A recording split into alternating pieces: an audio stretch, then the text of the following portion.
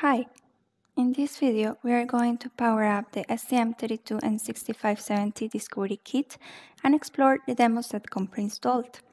One of the demos requires the camera, so we need to connect it. Look for the camera port in the backside of the PCB of the Discovery Kit on the top.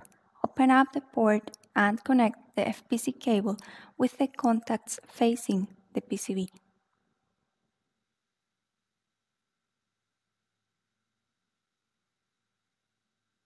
Close the port to secure the cable and then proceed to connect the camera module.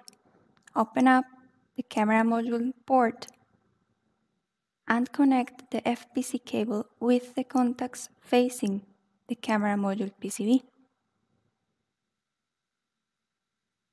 Finally, close the port to secure the cable.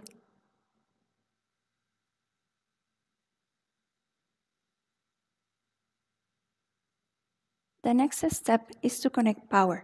For this, I am going to use a power adapter capable of 5 volts, 3.5 amperes.